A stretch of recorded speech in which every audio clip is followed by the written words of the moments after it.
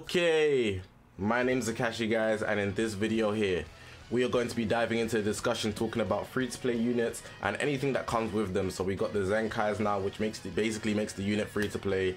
We got the plat equipments that they've been dropping, and they also have this arts boost system, which is probably going to help a lot of units. But even then, are you going to want to arts boost free-to-play units or Zenkais? I guess it's preference matter, but we're going to be diving into this whole topic, talking about different areas of the game and whether it's actually worth it, because a lot of free-to-play and new players are coming into the game and want to know whether they should actually be Zenkaiing all of these new players, new characters. So without further ado, hopefully you guys are going to enjoy this video, man. If you haven't already, make sure to press that subscribe button. We're on this grind to 50,000 subscribers. Anniversary is close, so hopefully you guys are saving up well. Let me know how many Chrono Crystals you got. Every video I'm doing a check, so you gotta be going up every single time. If you're staying stagnant or going below, you're not doing good enough. You can get Chrono Crystals every single day, so take it seriously, man. Like I said, press the subscribe button. We're on this grind to 50,000 subscribers. Let's actually get into this video now. Okay, so what's actually sparking this video, the reason why I wanted to make this video, is mainly because of this new section they've added to the game here. They've got 3 Zenkai Awakening units that now are able to get equipments that would actually make them a bit stronger.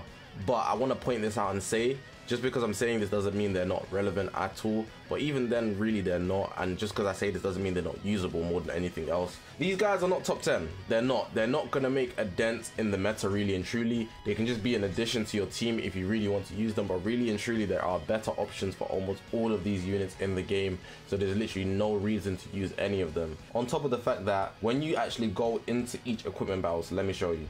There's conditions to even play it, which is annoying.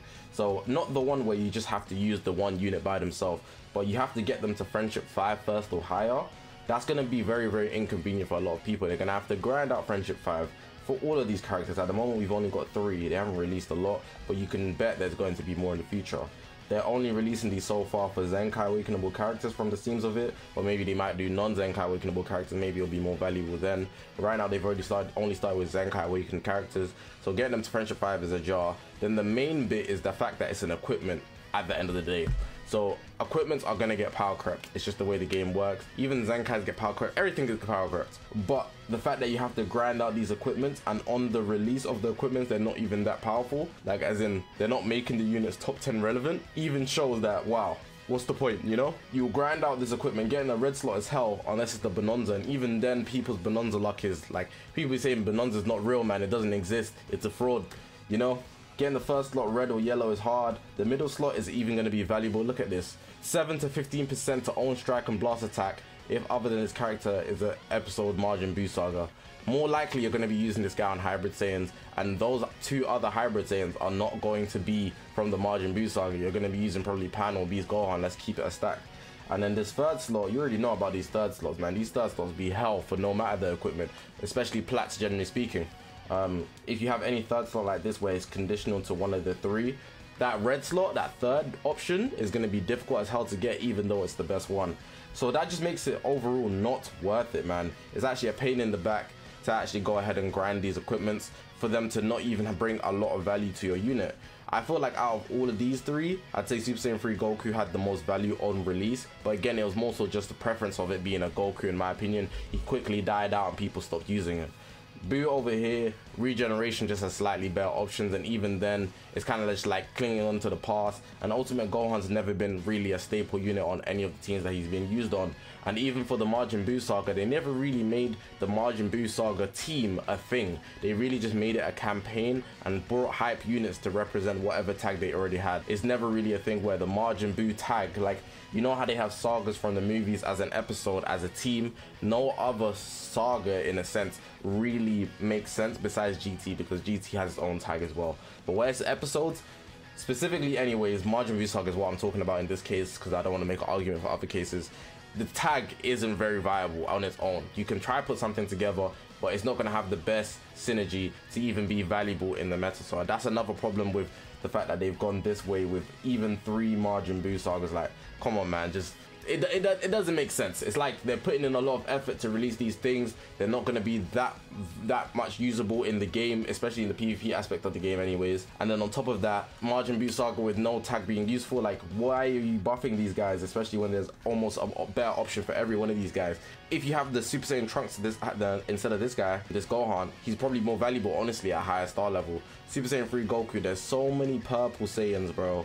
There is so many purple Saiyans that are good. Let me even get the Go to Saiyan, right, and then select purple so you can just see. We've got UGB. I'd rather use Blue Bros because they got the tag switch. Purple Rose. UI Sign's probably gonna get a Zenkai. This guy's a HP buffer and a Zenkai buffer. You know, even these two, sorry. Let's take UGB and just Rose, right? These two, even though they're not pure Saiyans, much more valuable as a purple on any Saiyan team if you leader slot them. And like, why would you use the Super Saiyan 3 Goku? There's very few teams that even if you were going to use them, you're going to be fighting UGB almost every single time. So let's just stop that. Let's be honest, for real. That's the segment so far. It just seems very useless. If you wanted to grind it, it's more of a present thing. You can have fun with these units, but again, it's not going too far for the equipment battles, and it's quite disappointing in that aspect. I hope they actually give some units actual plats that make them way better. And I wouldn't say who I'd recommend, but let me actually go through my box, right, and actually just select Zenkai. So let me go to Zenkai applicable. Let me take that off. Zenkai applicable, and let's see what characters I'd want. So they need to give Red Super Gogeta one for movies one. He's a regular sparking, and he would actually change a lot in the game. Another person I'd probably want to get one would be, I think this Vegeta would be a nice one, low-key. He has some factors there. Android 18 for sure. That would actually bring the game like a spark in some way, shape or form. Let's go this legendary Super Saiyan Broly. Broly needs some love, man. They did them dirty with Ultra Broly, and I'll throw in one blue just for sake. Off my bias, I'll just go Gogeta as well because he's hype as hell. More other than that, if it's not Zenkais, so if we actually go to Unawakened, we have lots of regular characters here. This red Bardock, I'd want to get one, so I'd go like one element for each one. I think that's the easiest way to go. Marjube should get one, that would be dope. Or this Gohan, I like that Gohan a lot. For purple, Bojack, give me Bojack any day of the week. Pause, that sounds crazy. Let's go this Trunks. No, green Goku Black or Vados, one of these two. I think that would be a very, very popular one. And for blue, let's close it out with, it has to be someone slightly old, so I have to scroll up. But all of these blues are just bad. This Vegeta can get one, but it'll be abysmal if it's any Vegeta. But yeah, that's the first segment. I just wanted to talk about that equipment segment. It's just bad overall. Damn. Alright, segment 2 is just about the Zenkais alone. So when they actually Zenkai Awakening units, how valuable are they? Now let's look at this box, and if I wanted to point out how many Zenkais are actually relevant in the game, I'd say if they're not an LF Zenkai, they're so irrelevant. And the only relevance they'll get here and there is simply because they are a Zenkai buffer. They go through this whole process of bringing someone to Zenkai 7 just for you to use them as a bench option in terms of PvP. That's quite abysmal, man. It's quite abysmal. There are some that are usable. For example, I've actually had fun using this free-to-play 21, which is actually ironic because out of all the Zenkais, I have to point out the free-to-play first. She's actually really good in terms of her blast damage. She gets a blue card. She has some inconvenience when you cover change with her. I believe she locks strikes. But that's a really cool. It's really dope that I can use her. But then if I'm scrolling, I don't see a lot of free-to-play Zenkais that are usable. I'm saying free-to-play because Zenkais are all free-to-play now. Like, besides the LF one, so SSBE, I can use him and actually go far with him. Forku, I can actually use him and go far with him. This purple Rose, he can be used. I'm not going to say I would go far with him, but people can go far with him without a doubt. As LOE mains stick onto this first form Frieza, they love him and they go far with him, which is actually insane. Let's go to the other elements. I think that's it. I think that's actually it. Everybody else is a Zenkai buffer. There's nobody else that I can think of off the top of my head, like looking at it, that is actually a good LF Zenkai that can actually hold their own at all points. I believe I mentioned Forku because I need to respect my boy. SV over here, Zenkai buffer, literally just a Zenkai buffer. Vegeta, Zenkai buffer. Super Saiyan 3 Goku, Zenkai buffer. MV, nowhere to be seen. VB, he's not even a Zenkai buffer at the moment, but he can be. Namek Goku, Zenkai buffer. But outside of that, most people are not being used. Pan, I see this girl only because she's Zenkai buffs Beast Gohan. I like to use the blue Broly because she's Zenkai buffs Beast Gohan as well. Other than that, Zenkais are just Zenkai buffers. Like, can you really look at this box of Zenkais? These are all the Zenkais we've got in the game. Can you really look at this box of Zenkais and really say that Zenkais are really valuable in the game when basically none of them are useful? Like, that is actually ridiculous to have all these units. How many units is this? I'm gonna have to do some maths, but I don't know how many rows there are, so I'm not gonna bother. But you can see there's a lot. There's 4 per row, and there's a bunch of rows. There's a bunch of rows, man. There's over 40 units here easily, and that's kind of sad.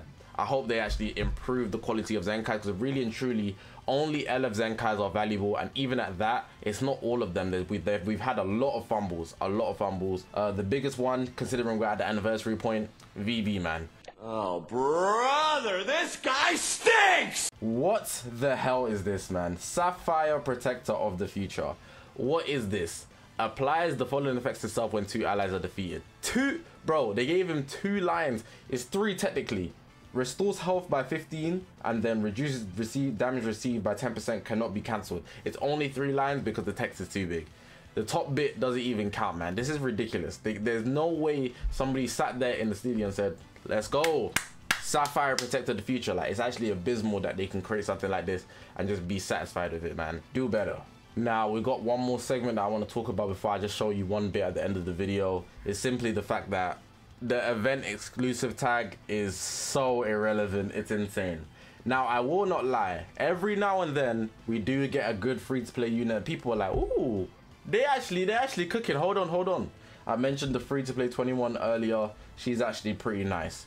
Back in the day, we got this free-to-play 21 as well. She was pretty nice.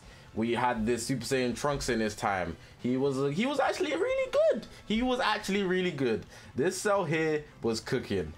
The GT guys, they tried to gas up the Super 17 and this GT good Goku. And don't get me wrong, this Goku's maybe better than the 17. I feel like this Goku saw more shine time, but Beast Gohan was around, so it was tough. But they were good units. They had good kits, like actual ones that you would see them now and then. But other than that, more of them are just gimmick units.